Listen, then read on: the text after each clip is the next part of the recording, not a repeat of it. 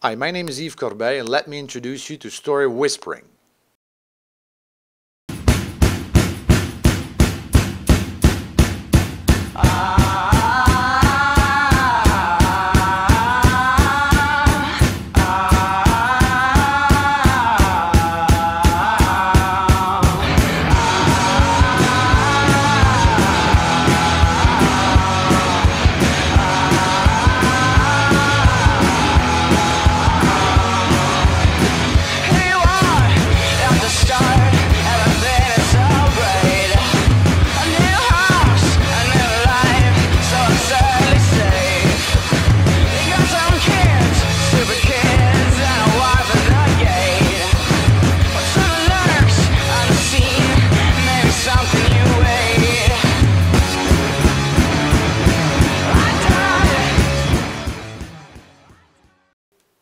The more you want to control a story, the least understood you are.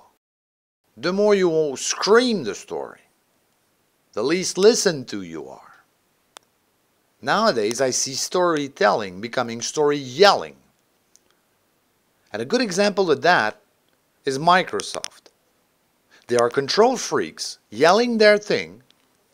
Still, I can't freaking understand the story. Move away from story yelling and get to story whispering, or die. So what is story whispering? Well, it's imperfect. Has great beauty and great effectiveness into the non-perfect. It's incomplete, leaving gaps on purpose so our consumers can fill them in and own that part of the story. It's impetuous. Guts-to-guts conversations. But why story whispering? Well, 3 simple reasons for that.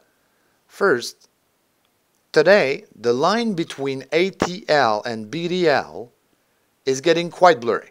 You've got bonfires so big, they look like fireworks. We've seen that with the candidate. Second, you've got the consumers themselves. They have mutated. They're now killing the web so internet can live. And third, you've got your competitors. They're there to snipe you down, to blow your head off, or maybe both, but they're out there. So to whom? Well, you all know about Lucas, right? AKA D-Target. Well, let me tell you a secret. He does not exist. He is a marketing whim, an imaginary friend. I say it's time to get back to adulthood. Let's take an example, me and Pampers. I bought Pampers last week. Well, I gotta say, my son is a big peer. Boy, does he love to pee. So I buy lots of Pampers. But last week, when I came in to change his diaper, alerted by his ear-splitting melody, I mean, the whole thing was a mess. I mean, the diaper itself had disintegrated into multiple lumps. A heck of a spectacle. But the thing is, did I sue them? No. For I have heard about Pampers way before the incident. I saw packaging back in the days when I was getting pads for my teenage girlfriend. I didn't really notice any of the ads, but I was not in the target group, but I didn't care and I didn't know that. And then I forgot everything about Pampers. Until my son came in. Now today, I am convinced that Pampers is the best brand on earth. Not only do I believe what they say, but I expand the conversation about it whenever possible, especially when it's not the subject, like now.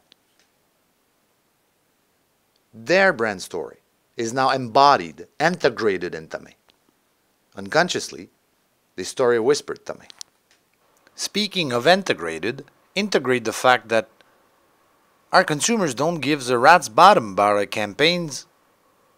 Integrate the fact that we're not welcome in their life. And integrate the fact that we need an invitation, man.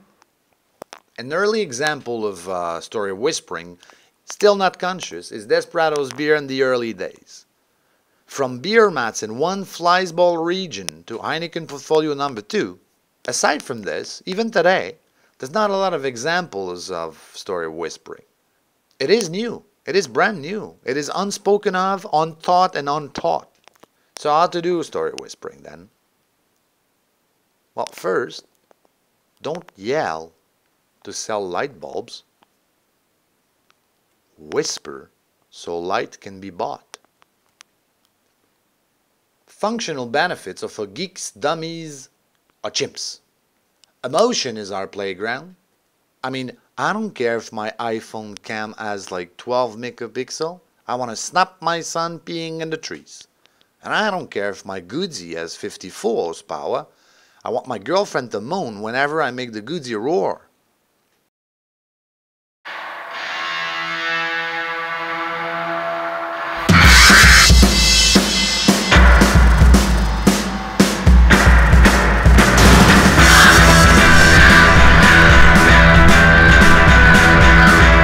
Desperados to the bone.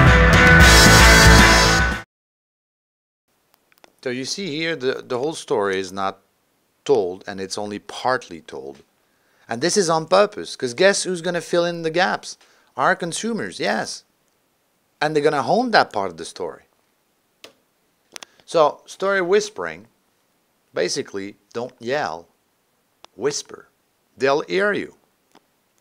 Don't speak. Listen, I'm sure you're going to learn something. Don't sell, make people buy the story.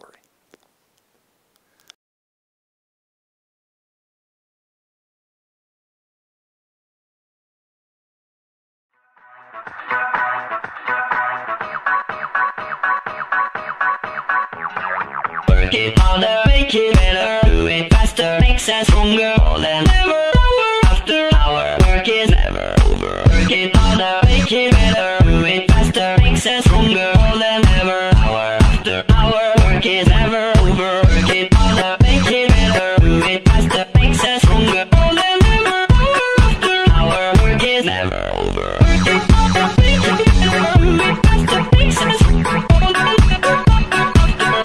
Work it never over. Work it harder, make it better, do it faster, makes us stronger, more than ever. Hour after hour, work is never over. Hey Lisette, how's it going?